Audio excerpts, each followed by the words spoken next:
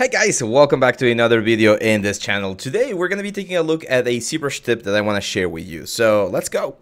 This is an old sculpt that I did back in, I think it was like 2018 or something, so like 5 years ago. I did it for a presentation where they were celebrating Batman Day, and I wanted to show them how you could 3D print your own Batman. I actually 3D printed and painted this one and gifted to a friend of mine. So yeah, this is the Batman. So what I want to show you right now is a technique that involves layers. Every now and then we're gonna like be in a position where we want to add maybe like certain things to our character. Let's say a little bit more damage. Like I was thinking about doing like a typical eye scar right here on the character, right? But we don't want to make this permanent. We want to have the option to either like apply it or not apply it. Well, the first thing is this thing does not work with Dynamesh, so we need to disable Dynamesh. Like we need to be on the final sort of like subdivision that we want to work with, which in this case is, I believe, subdivision level 4.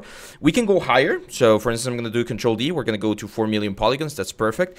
And now I'm going to go to layers. And layers work in a very similar way to how they work in softwares like Photoshop or like Blender or any other software, Maya. So I'm just going to create a new layer right here. And as you can see right now, this layer is set to record. So whatever I do on this layer, it's going to be recorded on the character. I'm going to go with my Demian standard and I'm going to start sculpting again like a very like common sort of like damage here, like a scar.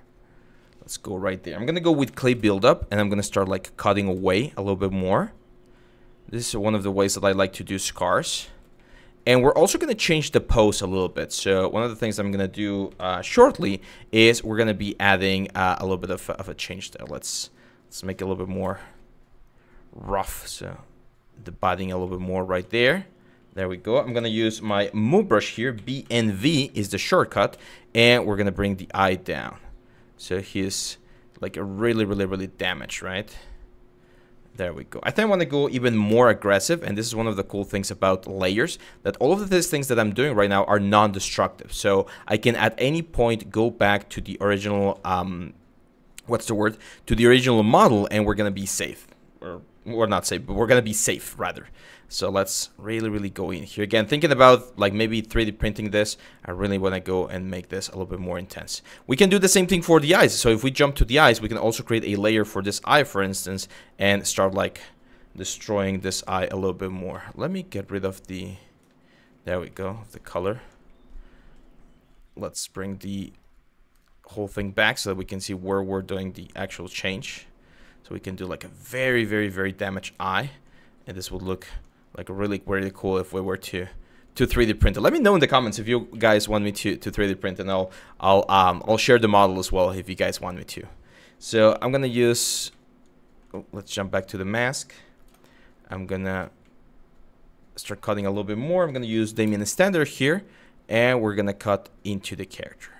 Now, if you want to learn a little bit more about this, like this tutorial is not over, but if you want to learn a little bit more about this, make sure to check our Discord channel. The link is down here, and you can learn a lot from our community right there. It's very active, so it's very cool. So yeah, there we go. Now we have the really like interesting cut right there. Let me go back to the layers and let me show you what else we can do. So the cool thing is, once I stop using this layer, I can bring this layer down, and as you can see, we go back to the original like effect, so no damage whatsoever. And the cool thing about layers is we can blend them, so we can find whether we want to go full effect or we want to go halfway through there. So it's a very cool like non-destructive way of finding how much damage we want to add or how much we want to change the pose, for instance, in this particular case. Now, if you want to go back and continue working on this layer, very important, you need to click on this little icon right here, and by doing that, you're going to be able to again continue like adding more stuff. The cool thing is we can add multiple layers. So for instance, I'm going to add another layer. I'm going to use a Demian standard, and what I'm going to do is I'm just going to start adding like crazy cuts pretty much everywhere through Batman's like suit. I know this is a little bit more crazy, right? But the cool thing is that if we combine these two layers, now we're going to have a layer that has this sort of like extreme damage on the character. Okay, like again, extreme cuts. We could even go and do like some like bullet holes or something on the suit, you know, like tears and things. and see how much more interesting the whole like thing becomes, right?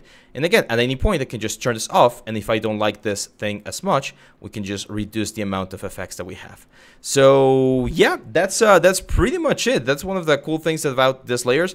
I do recommend doing this thing at the very end of the production thing. Like, you don't want to do this at the beginning stages where you're still figuring out things like proportions and silhouette and things like that. You're always going to go and do them at the very end once you're doing like small little details and things.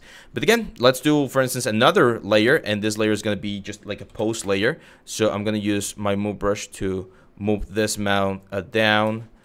I'm going to move this eye up. I'm going to like switch the whole jaw up on this side, kind of like he's like a grind or something. And again, all of this is being saved on the pose. So at any point, I just stop this, and we can modify the pose of the character, find a slightly like angry look or something, play around with this other eye depending on how damaged we want it. It's a perfect way to generate variations.